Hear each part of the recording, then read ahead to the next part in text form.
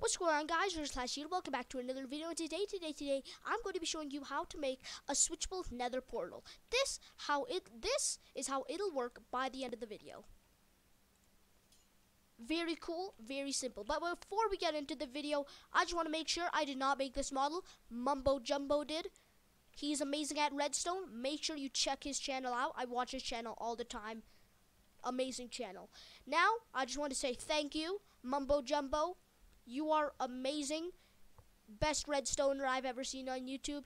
Anyway, let's get on with the video. So first of all, what you want to get is you want an obsidian. Well, not an obsidian. You want 10 obsidian for the overall frame of the structure. You also want a dispenser. And these things will actually come last. The redstone part, which is actually very easy. This is actually the easiest model you can find on YouTube. So that's good.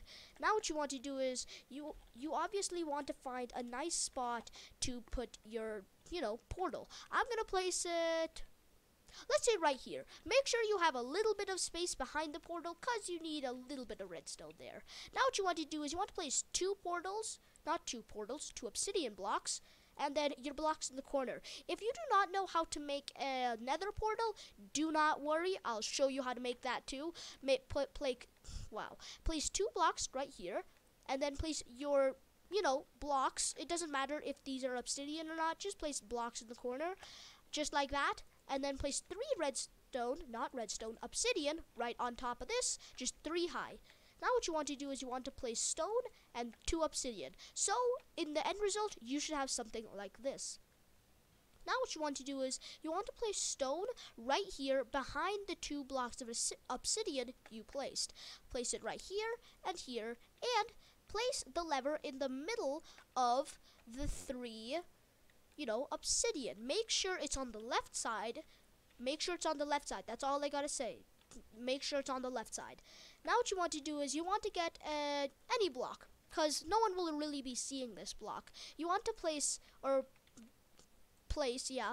blocks up, get your redstone, place it right there, then place 3 blocks up, so you should have this stair formation, get a redstone torch, and it should look like this stair thing. Yeah, a stair thing. Now what you want to do is you want to get a piston and make sure it is pushed and all the way out to the last dispenser, or the second dispenser. Now what you want to do is you want to get your observer and place it right there.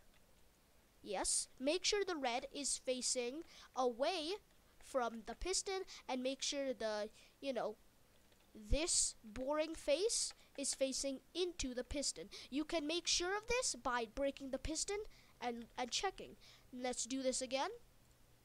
And technically, when that happens, if you're in a good version of Minecraft, that should have turned red.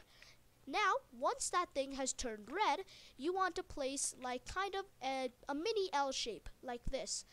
Now, place redstone dust leading to this dispenser. Now what you want to do is, once you have done this, make sure to place flint on the left side or on the left dispenser, and place water on the right dispenser. Make sure the flint goes in the left dispenser, because if it goes in the right dispenser, I don't think this will work. And yeah, basically, because this observer will be firing first because of the circuit we just made right here, the mini circuit you could say.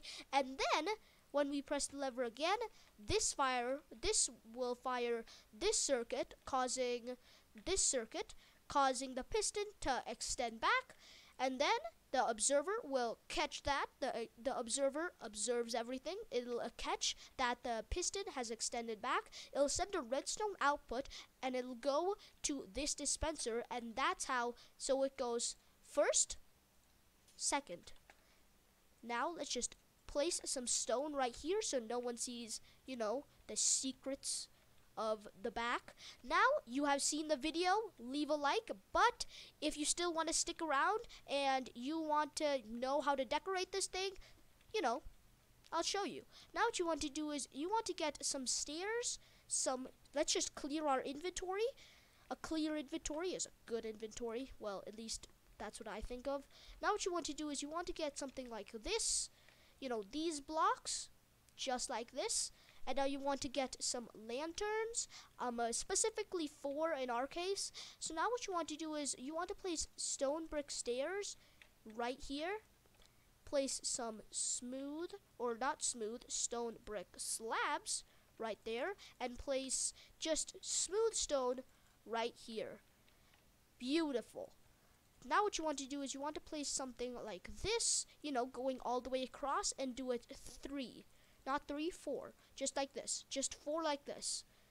Now what you want to do is you want to place stone brick stairs along the front. If you want, if you have, you know, some more stone brick, you can actually do something like this going on to make a cool pedestal type of shape thingy mabobber. I'm not a builder, so yeah, I'm just gonna call it a thingy mabobber. So once you added the thingy mabobbers on the side of the build, you can look at it in awe. You know, do some nice Italian accents to make you look fancy. Mwah, mamma mia, mozzarella. Now once you have done that, your ego has boosted. Congratulations. Place some lanterns in the corners to make it look really nice. I like how lanterns look. If you do not have lanterns, trust me, I never get lanterns when I am in a survival series. For some reason, I always use torches. You could use torches too. I'm just gonna use lanterns because it looks cool. And yeah, that's basically the only reason. But if you want to add some more aesthetic, you know, you want to be over the top. You want your friends to be in awe of how good you are. Do something like this. You know, do something like this going on. And then place a stone brick stair. Oops, a stone brick. Just like that. And then place, you know, something like this, something like that. Place it like a post right here. Yeah, just like that. Beautiful. I love how it works so perfectly. Amazing. Now let's just do the same thing on the other side. If you do not know what I'm building, I'm just basically building like, you know, what is this called? A pillar? Yeah, building a pillars. You know, add some floating things. I don't know. Add some floating lanterns. You can also place it on the top. Oh, no, you can't. Never mind. You can also place it. I'm just going to place 3 right here because I like the look of hanging lanterns. I don't know. It just looks so cool. Now, if you want, you can also block the top off. I'm actually going to do that in this scenario. This is actually not part of the tutorial. I'm adding this on because, first of all, it looks cool. I love how, you know, builds just look cool. That is always fun. And as you can see in my demonstration, I did not have this. This is completely up to you. Aesthetic is amazing. Now, what you want to do is, if you want, you can also place some fences like this, because you will see some mobs occasionally come out of the nether portal. So add a gate just in case, because if this is in your house, that's gonna suck, because then you'll have some normal, some weird, you know, pigman just saying, "Hi, I'm in your house, gonna steal your diamonds and your Gucci." You don't want that. You want to keep your Gucci and your diamonds. So, close the gates. But in this case, it's not on yet. So, let's do this. Turn it on, and voila. And just in case, for the fences, if you left it on, forgot to turn it off, you got fences. Second layer of defense, am I right? Now what you want to do is you turn it on. Turn it off, very easy. I actually love how small it is. Beautiful. It's actually very small. I love how it's only like 2 blocks width, and it's only like 1, 2, 3, 4, 5 blocks like length. That's actually very small. If you think this is hard redstone, trust me, if I can make it, you can make it. It's very easy. All my tutorials are very easy stuff. But yeah, this might look big to you. It's actually tiny compared to other creations I seen on other YouTubers' channels. I'm not saying their channels are bad. I'm just saying this is the easiest one, and it's the most effective one. Well, it's the most easiest one. Let's just say that. Yeah, it's the most easiest one you can find on YouTube, because, I mean, come on. This is tiny. You gotta agree with me. This is tiny. Tiny as, man. Tiny as. Now what you want to do is, you want to go down type a comment on how you made it better, because all my viewers are professionals, okay? How many times do I have to say this? All my viewers are professionals, okay? You are watching my video, you are a viewer. That means you are a professional. So tell me in the comments how you upgraded my build, how you thought my build was strange, how you thought I was strange. I get a lot of those. But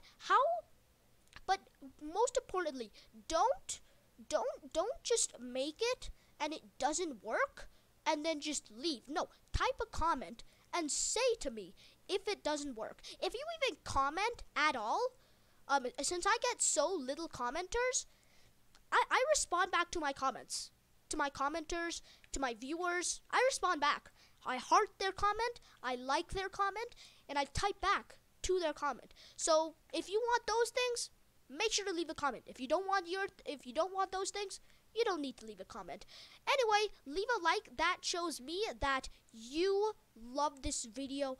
Amazing, beautiful. Thank you for letting me know that you like this video. If you enjoyed this video, also leave a like. But if you enjoyed it so much, make sure to subscribe. That'd be so important to me. We reached 40 subscribers, guys. Let's get it. So yeah, make sure to subscribe. Next goal, 50. Yes. So yeah, make sure to subscribe if you're enjoying the Rirslash tutorial army. I mean, I wasn't the best at naming. So yeah, and if you want, you can, forgot the last thing, shoot. Yeah, if you want, hit that notification bell, because every time when I make a video, you will be notified. But enough selling out. You don't want to hear that.